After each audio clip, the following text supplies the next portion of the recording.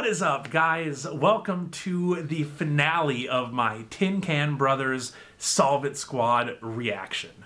I really don't know what to expect. Like, I still think that Camille is like the killer, like the demonic thing. I forget the name of the killer. Anyway, I think that she is going to be the nefarious one. Give Brian Rosenthal that moment to shine, being the overall villain. But Gwen is my wild card. Like, Gwen was just torn to shreds, metaphorically, by Joey Richter's character in that amazing moment while they were all around the table. So I don't know. Like, is that gonna drive? Like, what is that gonna make Gwen do? Like, she seems like too smart and too strong of a person to just let that just kind of like destroy her. Just be like, oh, I'm sad now for the whole rest of this thing. So I think that that's actually going to motivate her. But to do what? To do good? To do evil? Is she going to start killing everybody? I don't know. It would not surprise me one bit. Ever since Edgar Allan Poe's murder mystery shipwreck thing, every time I see Ashley Clements, I'm like, ooh, she's probably a murderer. But yeah, thank you guys so much for watching this with me. Thank you so much for voting in the poll. Expect the new one up on YouTube here probably in just a couple of days, and we can get right to whatever you guys want to see next. But yeah, thanks again, and let's go ahead and get into it. Knock, knock, housekeeping. Just kidding, it's me, Keith, the love of your life. Leave me alone. Oh, Keith. Gwen, you have to understand, after you left back there, I defended the shit out of your honor, so I think like a kiss is in store. No, Keith, I am packing and I am leaving. It was a terrible idea to come back Oh, here. come on. You mean you're just going back to your husband and your shitty piece of shit kids? Hey, I love my kids. No, you don't. You would have never agreed to see me if you love your kids. Okay, my kids suck. You know, we were kids once. You remember? Yeah, literally everyone was a kid once. There was so much we didn't know back then. There is still so much you don't know. You ever think we'd be here all these years later in this haunted honeymoon suite and still going steady? Oh, Keith. Oh? Hidden passageway? A revolving wall? No, but kiss? Awesome. We were gonna kiss. Can't see anything, but do you feel that? The floor is covered in something sticky. Oh my god, do you think it's jizz? And the employees been peeping on me? No, Oh my Gwen, God. Gwen, it's blood. Oh, thank God. Oh, Where'd you get that no. Oh, this is my prototype Solve It Squad flashlight. Pretty nifty, huh? Oh, shit. Work for me, baby. Oh, God. Can we please, with any kind of consistency. Hold on, Gwen. This is really important. Oh, no. Are all Oh, 5,000 son of a of these bitch. defective? Keith? The guy at Alibaba just screwed me. Yes, Gwen! I'm sacrificing myself for you, okay? I'm sacrificing myself because I love you. This is just tell people what happened here tonight. Don't forget me, Gwen. Do it! Oh my god. Not Keith, man. Oh no.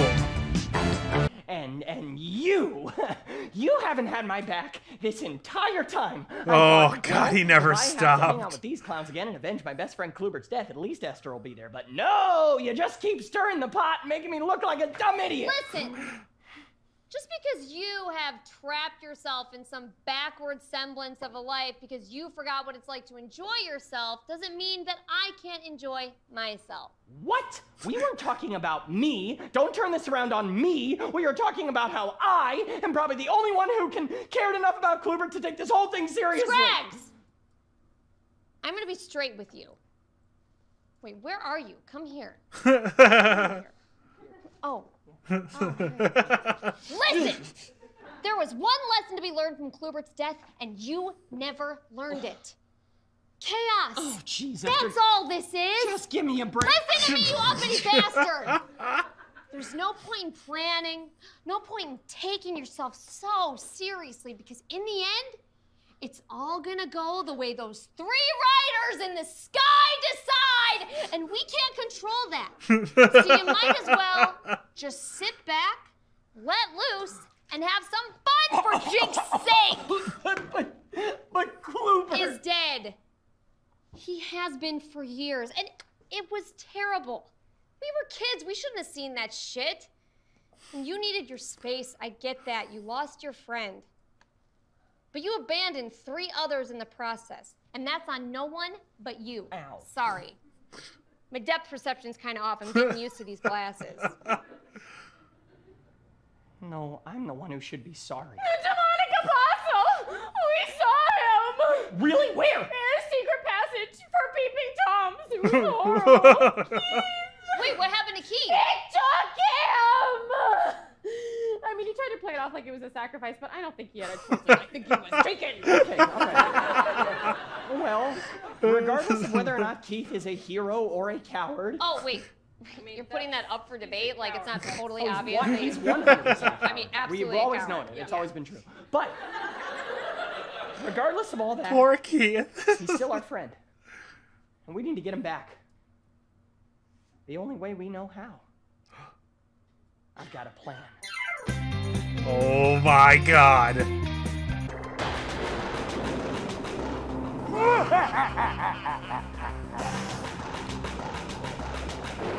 Scrags, I don't know. Come on, Scrags. Oh.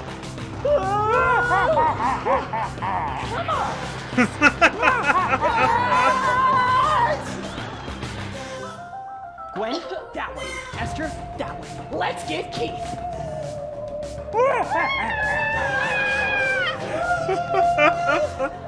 Live action Scooby-Doo. I took a wrong turn or something. God, I love this Are so you anywhere? much.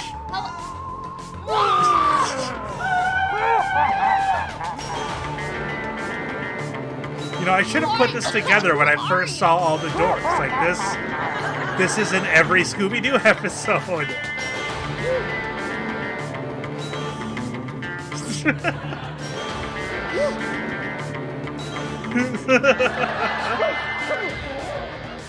Alright, let's trip him. Higher.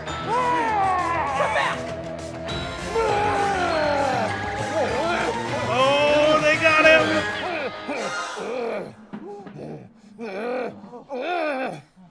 What did you do to Keith, you bastard? Not that I care. I just miss him. Okay, noted, Gwen. All right, everybody. It's payback time. Wait, Scrags. What is happening? It's like my brain is activated. Esther? Uh-oh. Oh god. Here come the neurons. Here we go! As I first mentioned in the bar, before anyone else, I might add, I knew from the moment Gwen produced that fake knife that we were dealing with a copycat criminal. If my addled brain serves me correctly, which it always does, the demonic apostle from our youth prided himself on using real sacrificial relics of the occult. He would have never used a prop knife in lieu of a real one, not to mention the cheap quality and clear watermark made in China on the handle of the instrument was a dead giveaway that these were produced and distributed en masse from some global shipping company. But that could have been a red herring, right? Wrong. Because simultaneously we found our second clue. The Solve It Squad tank top from the gym. It was soaked with the culprit's sweat, and judging from the lifting bench under which it was crammed, the wearer had recently been working out. Specifically the biceps, no more than 60 pounds, judging from the weight they left on the machine. Very curious. Seems like our culprit's a lot weaker than we've been led to believe, which leads me to our suspects. The staff of the Mayberry Gardens Motel and Spa. Now, the old valet Marvin couldn't have done it. He's behind in his dialysis. Without healthy kidneys, wouldn't have the energy to lift weights. He's not attempting to hide behind strength. Now, Cole the bellhop wouldn't have been able to keep his fat trap closed if he was the killer, so for a while I thought all signs pointed to Camille. The motive was clear. Maybe she was trying to scare people away so she foreclosed on the property, declared chapter 7 bankruptcy. She's behind her organization. Not to mention, she misidentified the shape of the blood symbol and type of blood used in the sauna. Furthermore, I could absolutely see her snatching Keith away from Gwen after that full-blown flirt fest they've been putting on. You bitch! Oh. Esther, we're gonna have to wrap this up because I'm almost out of battery. Oh my god, you guys, I'm freaking jinking all over the place here. All right, but there is still one glaring indication that Camille was innocent. When I licked and sniffed that bloody towel from the sauna, I was able to quickly identify through genetic and hormonal anomalies that that blood was not that of a pig, but of a bird. Not to mention she called a hexagram and pentagram. Maybe it was just imitation of the demonic apostle, except the species of bird that was used on the symbol. A seagull. Now, where would Camille have found a seagull when she's thousands of miles from the nearest beach? Beach? Wait. Which leads me to the real culprit. No. Keith Swanson. And I would have gotten away with it. Son of a bitch. For this beautiful group of people. Yeah. Gwen, why are you not filming this? This is the climax. What the actual fuck, Keith? Oh. Okay. But no, we were supposed to catch Klubert's real killer. Keith, are you telling me that I killed Klubert's killer months ago. Oh, okay, yeah, right.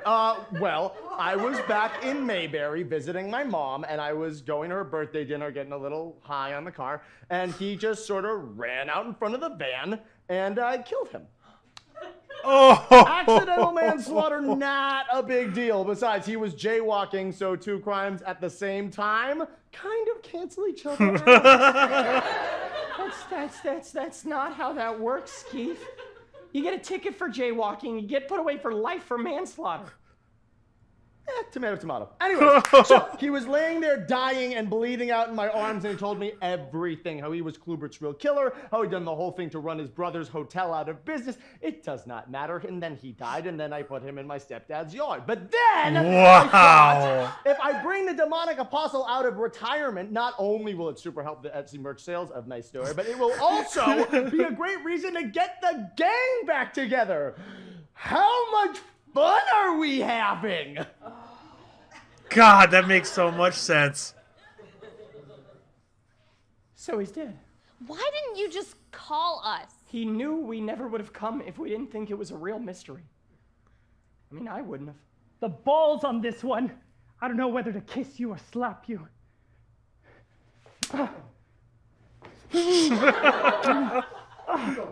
I'm so relieved that the demon isn't real, but you almost ran me out of business with your stupid stunt! Wait, one thing still doesn't make sense. Gwen, you said you saw the demonic apostle snatch Keith, so he wasn't working alone. Actually, I kind of sacrificed myself up. No, that's right, Scrags. The demonic apostle came out of the darkness and dragged Keith away while he screamed like a little girl. Sacrifice myself at the gates of hell is how I remember it. He clearly had a double by the name of Ricky. What? You have no proof. The second hood is sticking out of your pocket. Oh, idiot. I mean, what am I even paying you for? You get paid, and you always complain about tips the most, you dick! But my intentions were pure. Beth, come in here. I wasn't cheating on you. I was working a second job, so I could give you this. Oh, Ricky. I wasn't cheating on you, Stephanie. I love you. And Cole is a lying bastard. Will you make me the happiest concierge in Mayberry? I do. Oh.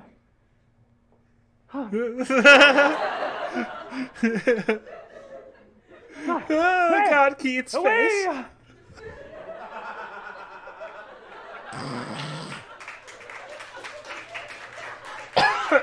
Wow. That was so much stranger than a TV show. Still reeling from that old sensation, huh? Yeah. I mean, God, it's like my brain just had the biggest orgasm imaginable. And for as fucking jacked on knowledge as I am right now, I can't figure it out. I mean, I keep myself on a pretty heavy cocktail of narcotics to keep my intelligence at bay. I've even perfected the dose, so that never happens. Well, it looks like this way of life has dulled your senses too much. When you were drunk at the bar, I replaced your stash with placebos. Oh. Like a real friend. Looks like you'll just have to start solving mysteries again to keep the feeling going. Oh, no. You sneaky bastard. Seriously, where's the rest of my stash? That shit ain't shit. Hey, you should be ashamed of yourself. I don't think Keith understands the meaning of shame. Well, okay, listen, babe. Yeah, sure. I faked the whole mystery. And sure, I led you guys all on a wild goose chase. And sure, I put the safety of everyone here at risk just to live out my own selfish fantasies because I was tired of being a has-been living on Venice Beach. But then most of all, okay, I did it for Scrags. What? Yeah. I mean, I figured the only way to really get closure on this would be to end it. For Klubert. And that's not easy for me to say. I mean, you guys might not know this, but I fucking hated that dog. Jesus Christ. Oh, no. He's always just like so like better at you than solving mysteries, even though you're a human and he's a dog. Yeah, that. But then also like so funny and just made quips like all day, every day. They were like really forced, if you remember anything. No, it doesn't matter. Okay, not that. It was just like so. He was loved by us all, no matter what. Yeah, that. And I was jealous. I just wanted to be part of the group. It was the best thing that ever happened to me. It's funny. I always thought I was kind of the outsider. Me too, actually. Guys, I'm gonna cry. Me too. Seriously. Oh, come on, Gwen. You were so popular. Oh, like popular people don't have feelings. Man, it's weird. It's like none of us felt like we were part of the thing that brought us together. And even weirder, we didn't realize it until we were apart. Well, as team leader, I propose a do-over. I say we get the squad back together. I mean, maybe Keith has a point. You know, this is just way more fun than I've ever had on set. Yeah, we do work pretty well together, even though I do most of the work. Reunite the Solve It squad? Well, I guess I can afford to pivot my career a bit. Oh, right. Actually, we can't call it the Solve It Squad because someone else took the Twitter handle a long time. It's a whole thing. We'll rebrand, yeah? The Busted Band? Klubert's Conundrum Crew. The Puzzle Posse. And then the van decal would The read... Posse Wagon, Gwen. The Posse Wagon. Oh my God. We always have been, and we always will be, the Solve It Squad. The Solve It Squad. Back in biz. The Solve It Squad. Made my brain just jizz. Reunited. Back on the horse. Back in the van. On the wagon, of course. Oh man, Kluber would love this. Yeah. But it's better without him.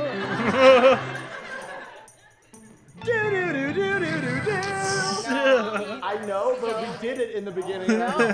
Fuck, whatever.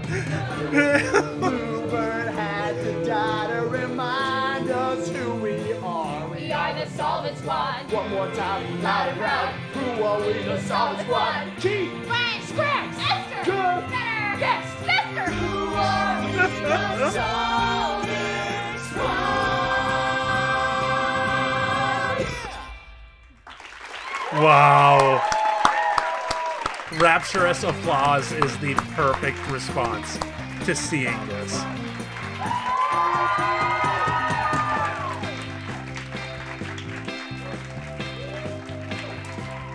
Klubert!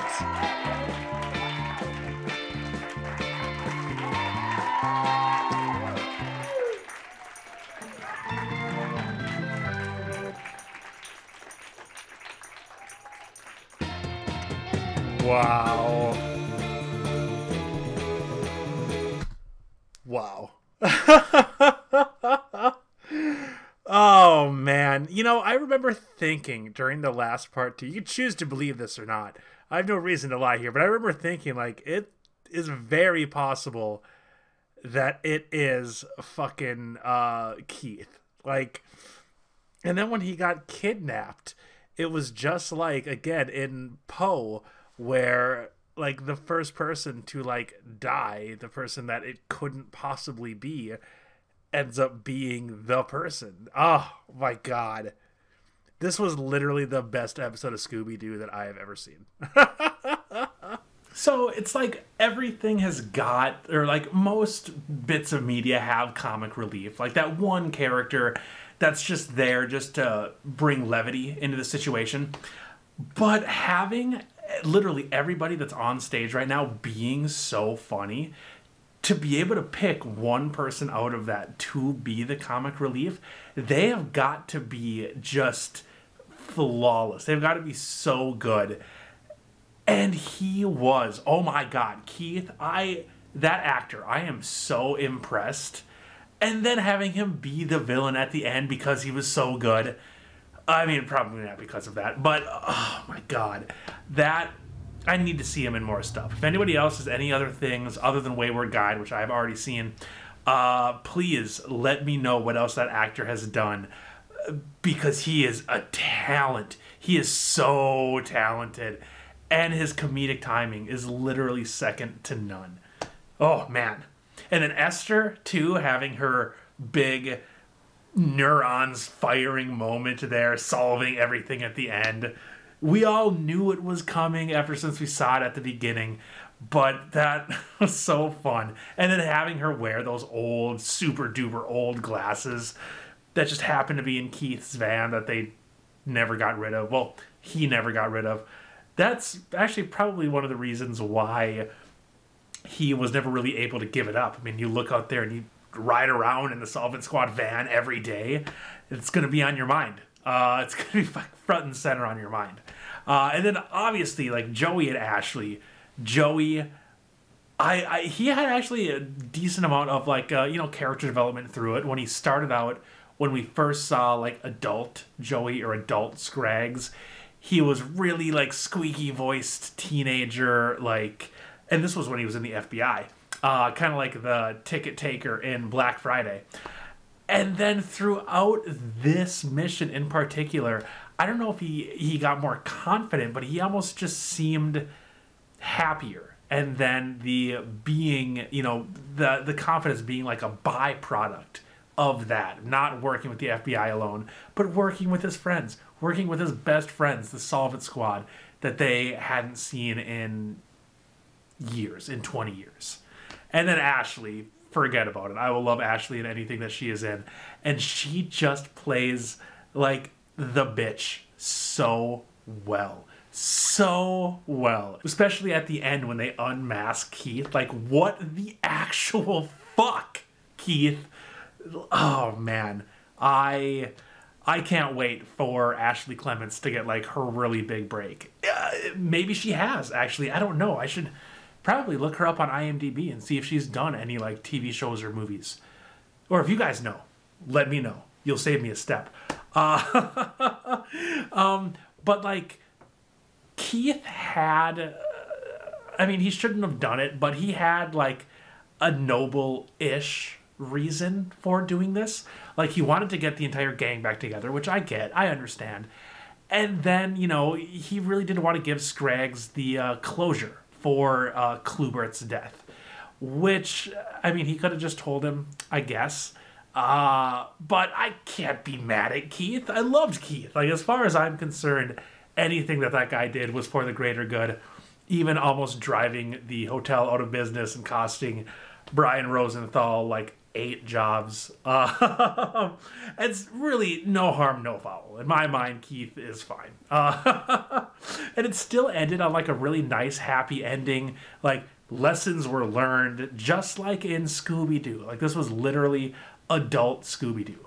Not adult Scooby-Doo, but, Scooby-Doo for grown-ups. It's actually making me want to go back and rewatch some old Scooby-Doo episodes. It must be at least 20 some odd years since I've seen Scooby-Doo. Oh, man. And for being such a small cast, too, only 5 people, absolutely incredible. I'm sure just a flurry of stuff going on behind the scenes.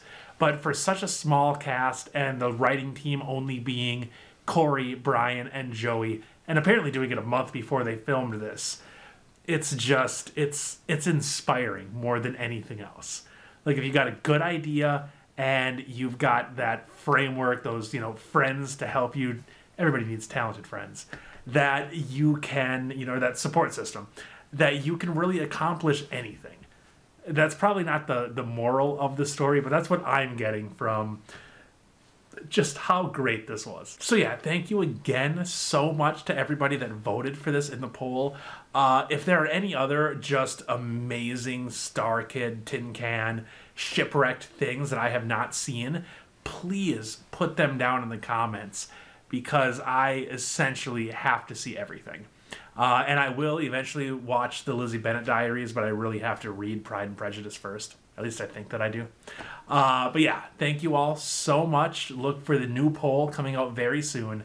And I will see you all in a reaction very soon.